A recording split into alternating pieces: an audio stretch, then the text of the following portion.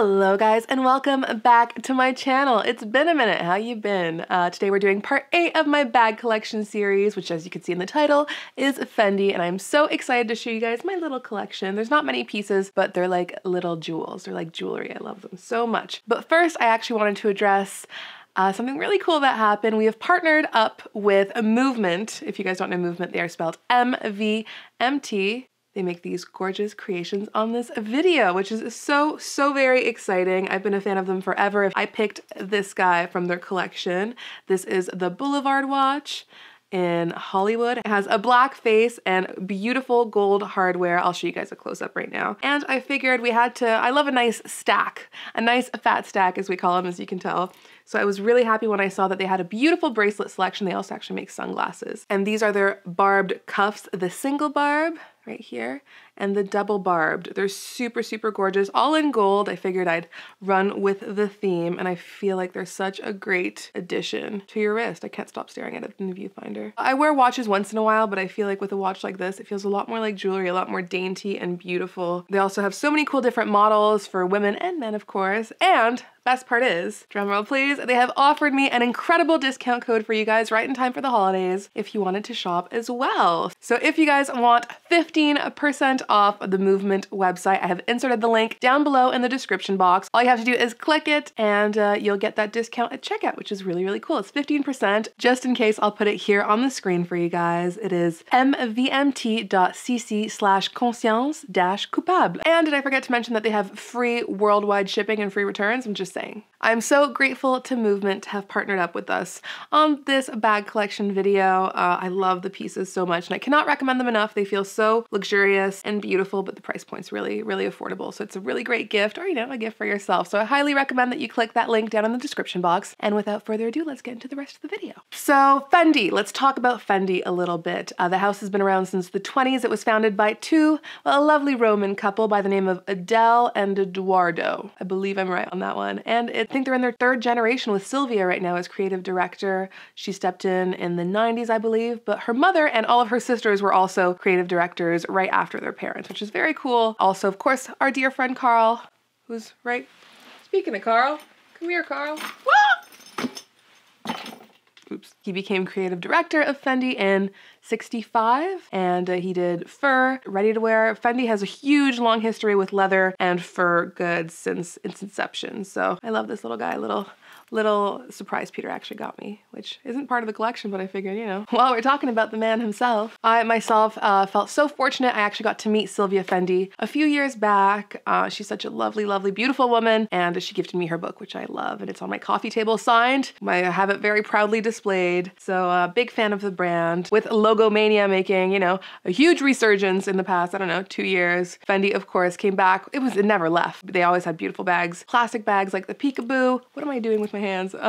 And the baguette, of course, the omnipresent baguette. But when they reissued and they started doing a lot more logo, like their Zucca print, their iconic Zucca print, the leather goods just came back in a whole new way. So I've always been a fan of the baguette, and you're gonna see that that hasn't really changed. So let's get into it. First up, I have this little beauty, little treasure, literally. It's called the Mon Trésor bag, and again, the Zucca print. This is right when they started reissuing pieces with this traditional. They made it in different colors, but I love the original sort of black and brown coloring. This bag spoke to me right away. I love a bucket shape, especially a little one. I wear my little Mansur Gabriel one all the time, so easy to reach for, and they were sold out everywhere. I was so lucky that Penny from Luxury Next Season was able to get me one. Little top handle, which is really practical, and a long strap as well. This is a great sort of, I don't want to say theme park bag, because that but I wore it to festivals. I've worn it to Vegas pool parties. One. That's how often I go. And yeah, it's such a great piece. This is something that will never, I think, go out of style. When you get an iconic monogram piece like this, you don't really want to part with it. And I really feel that way about this one. So little Mon Trésor bucket bag, a little adorable little cutie with silver hardware. I was wearing my glasses originally, but I feel like, can you see the viewfinder in them? Yeah, so I took them off, but now I feel like I can't see as well. Next up, speaking of the illustrious baguette, I remember when my mother growing up received one as a gift from family friends. It was sequined, it was turquoise, it was incredible. And I remember her that was a very big deal receiving one. So when I came around to getting my own, it was also kind of a momentous occasion.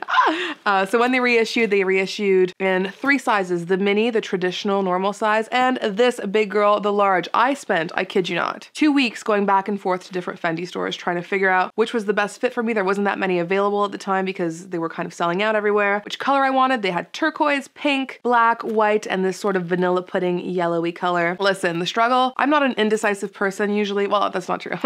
We're all a little indecisive, but when I see something I love, usually I don't have much hesitation. But this, oh my God, Peter could have killed me. I swear, we went to Fendi like twice a day for a week. And the people, this poor essays must have wanted to kill me too. Anyways, I ended up with the large size, which I love. It was something new and different, and that I love wearing a crossbody, especially with like longer dresses in the summertime. It adds a little punch, and also you can wear it as a big clutch, which I think is very, very handy for like evening. It has a little top handle over here. Also, I should mention that the feeling of this guy is unlike any other bag I own. It is so soft and buttery and pillowy. It reminds me of the Chanel cocoon bags. You know what I'm talking about? It also comes with a little shoulder strap, crossbody strap, which I find very useful, as I said. I think it looks super cute crossbody. And I'm a sucker for a white bag. I keep saying it. It's true. I just got a new white bag that we won't discuss right now, but I don't think you could have too many. It's what I reach for the most. So happy to have an iconic beauty like the baguette in my collection. They've released so many great ones since though, so it was very tempting, but I'm happy with my choice. And here she is in the white or cream. I don't know what they call this color, but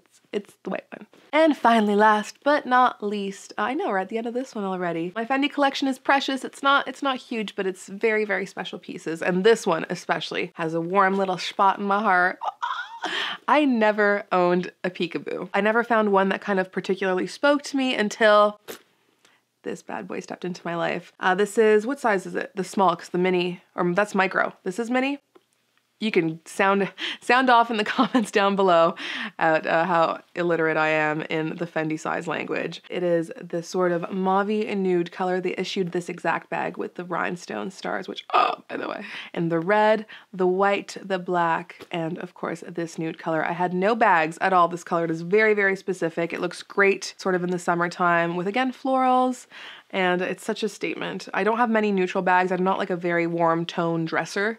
So I was so happy to add this one to my collection. It is literally a jewel. It is jewelry. I love just staring at it. I don't take her out often enough, probably because I'm a little nervous. Peekaboos are quite pricey, I find. It's their Lady Dior, it's their flat bag, so it makes sense. But I don't know, I have a very hard time justifying taking her out and risking all of this expensive beauty.